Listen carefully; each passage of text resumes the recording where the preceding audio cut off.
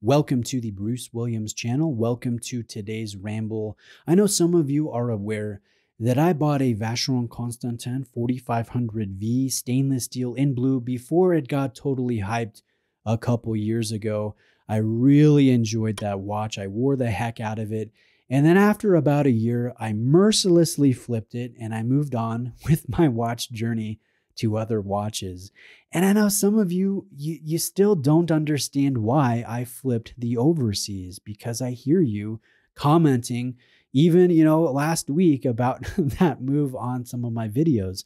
So in this video, I'm going to talk about rebuying the Overseas. This question comes from Daryl, who reaches out and says, "Hey Bruce, if you had the chance, would you repurchase the 4500V, or were there things you didn't like about it or that put you off from getting it again? And secondly, now that you've experienced both, do you really value high horology, and is the price justified? Or is high quality mass-produced products such as Rolex and some other brands sufficient?" And I think this is a great question, so let's ramble about this today. And Daryl, instead of typing out a response to you, I am going to do a video response for you. I hope you appreciate it.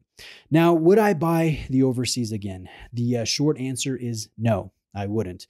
And it's not necessarily a knock against the watch, because the watch is absolutely beautiful. You notice the finish work. The design is just marvelous. I love the movement. I love the dial. I love the presence. I love everything about the watch. Save for one thing. I'll get to that here in a minute. But if I'm going back to Vacheron Constantin, I'm going with a different watch. I'd like some complications. So perhaps the dual time, or perhaps the chronograph, just to mix it up a little bit. Or hey, do I even need an Overseas? I've had that experience. I've enjoyed that experience. But another one that really has my attention and has had my attention for a couple years is the American 1921 in 40 millimeters of pink gold with the off-axis dial. I think that watch is beautiful. It's so cool. It's very unique.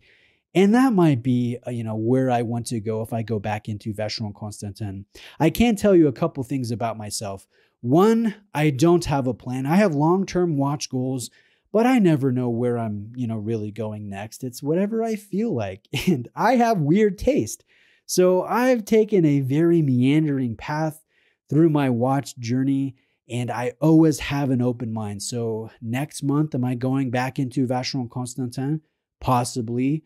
Or am I delving further into Grand Seiko? Or am I finally getting into vintage watches? Or am I going to go into high-end independence? Or, whatever the case may be. Am I going to become a Cartier collector? I never know. And that's kind of the fun of it for me. It's just taking the hobby one step at a time and going wherever I feel like, wherever the river meanders, if that makes sense. Now, is there anything that I didn't like about the Overseas? I would say there's one thing that I think should be improved, but it's personal preference, and you may disagree with me. But as far as the fit, the finish, the movement, even the non-hacking balance, that does not bother me. I love the different straps included. The only thing that I would change is the anti-reflective treatment is very lacking on this watch. In fact, I don't even know if it's present on the sapphire crystal.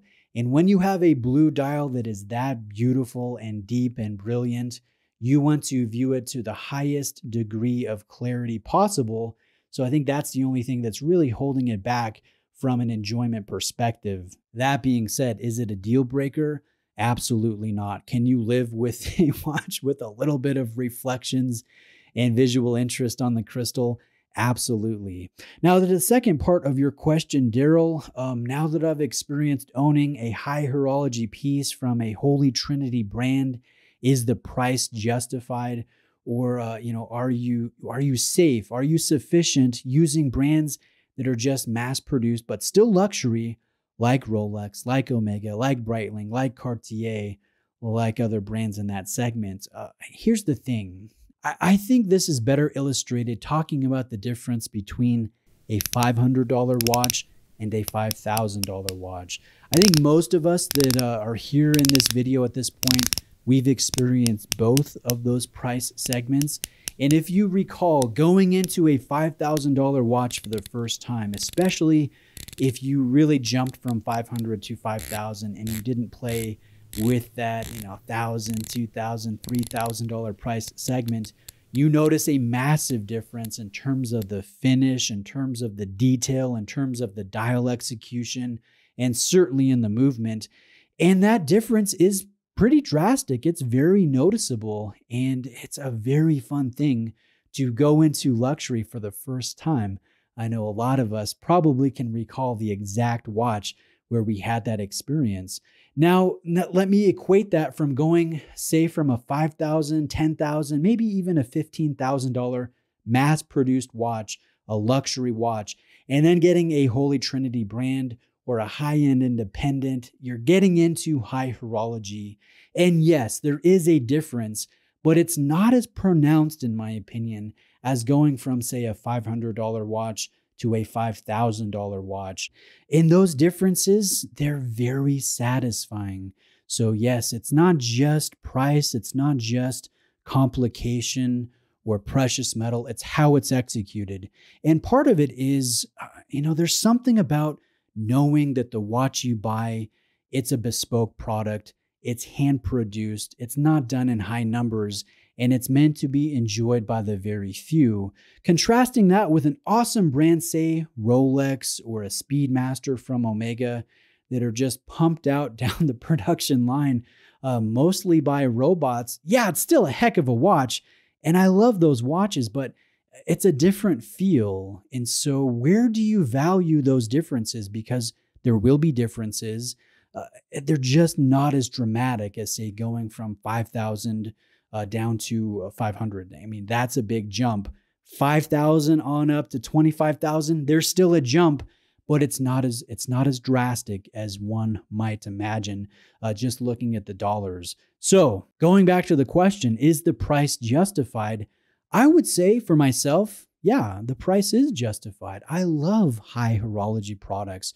There is something very exciting about a Patek Philippe, a Vacheron Constantin, a high-end independent, something very limited, something very cool and very unique. Yeah, I do think the price is justified, but you might disagree.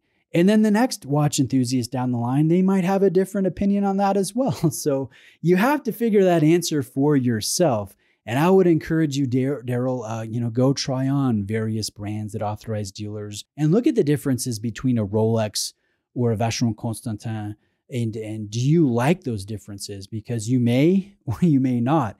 And I'm not going to judge you either way, because I think, enjoying this hobby to the fullest, it's about finding our comfort zone, what we really appreciate, and then just, rolling with the punches and enjoying the watches that speak to you the most, whether they're affordable or mid-level or high-end or high horology.